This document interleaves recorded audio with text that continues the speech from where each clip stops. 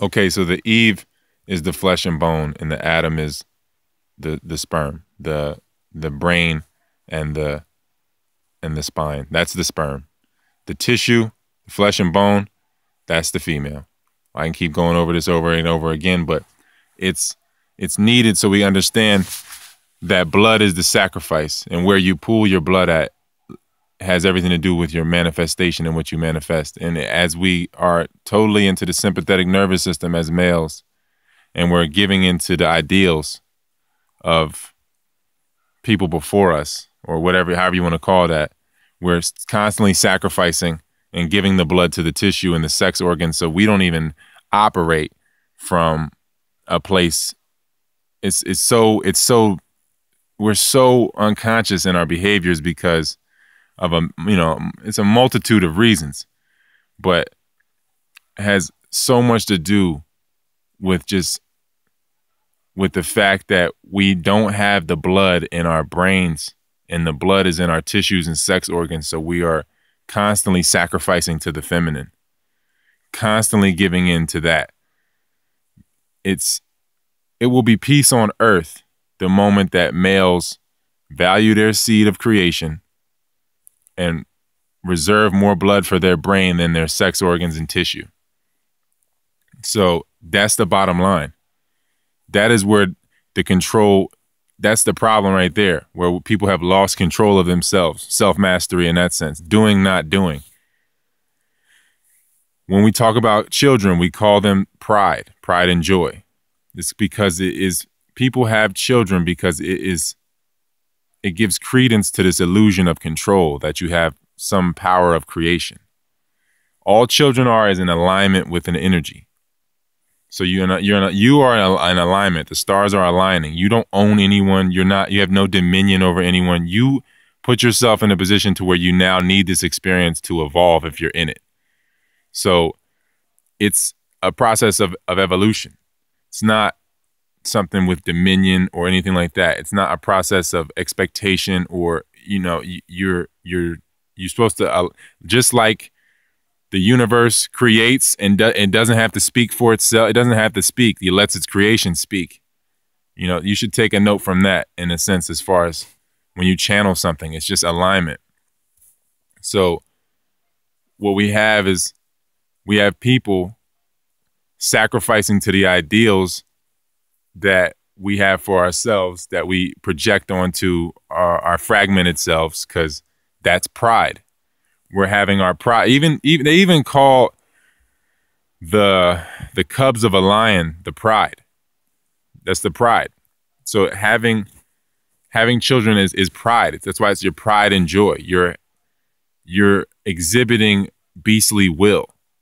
You're every time we sacrifice to the feminine is here. The 3D is the Eve. The 3D is the Eve. That is the feminine realm where the females dominate. It's so many ways we can explain this. We got a queen of England. We got a queen of the Netherlands, if you know what netter means. We got it's so many different things, so many reasons why they're using, the military's using the female energy, homosexuals in the military, all these things. The female energy is dominant in the 3D. It's the Eve. It's where this is the place where the feminine is, and we can look at queens as far as homosexual males that we call queens. Like that is all because the imbalance in the blood, having more blood in the tissue than in the organs. And if we did that, we would no longer have a battle of the sexes if the organs were nourished with the light, because the blood is the light. So the blood is more in the sympathetic nervous system than in the parasympathetic nervous system. The sympathetic nervous system is in fight or flight, constant.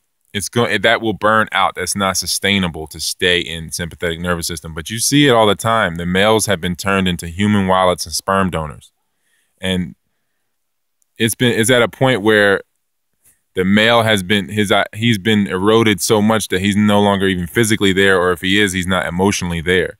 And it has everything to do with the addiction that the female has now absorbed.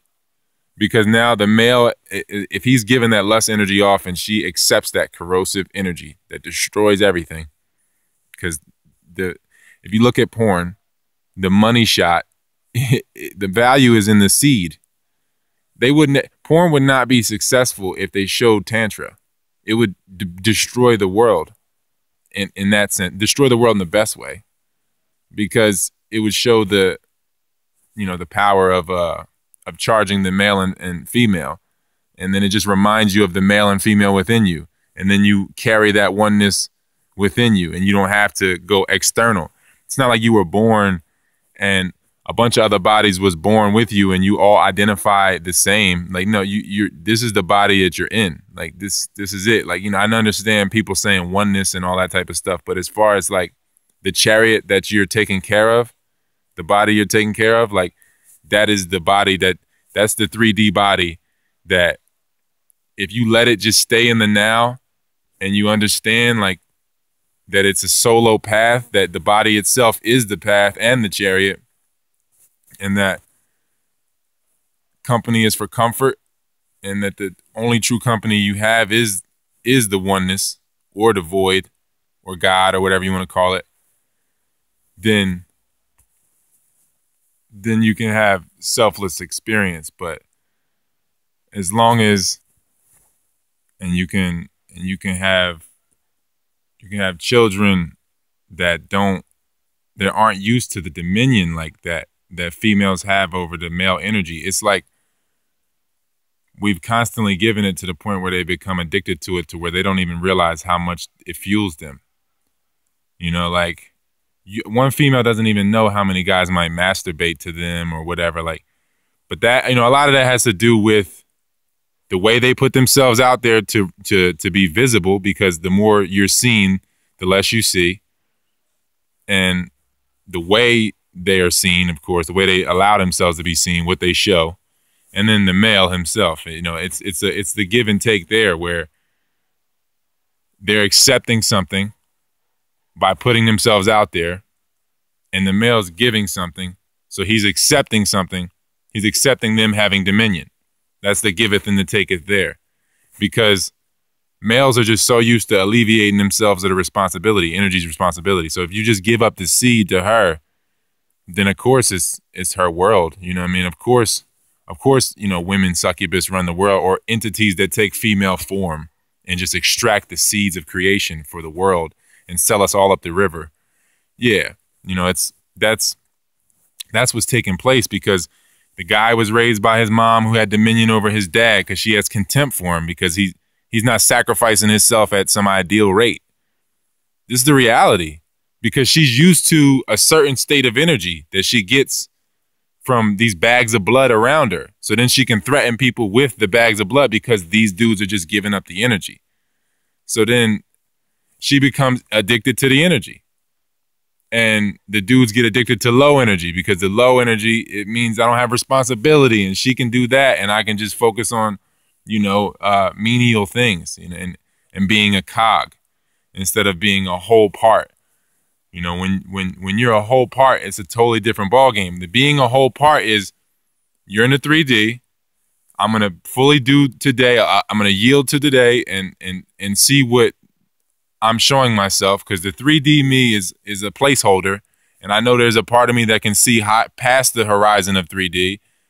So, because I can see past the horizon of 2D, so I control my avatar. I can see further than my avatar. My digital avatar is the 2D, and the straw man is the 2D. I can see further than that. So I have faith in knowing that there's something that can see, the part of me that sees further than me. I just have to be whole in this moment. And the only way to do that is to unify within, the marriage within.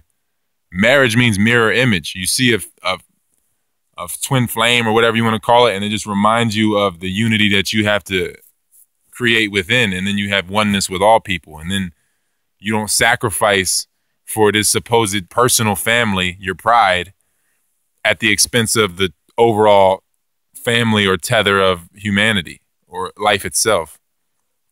Family itself, the word means household servants.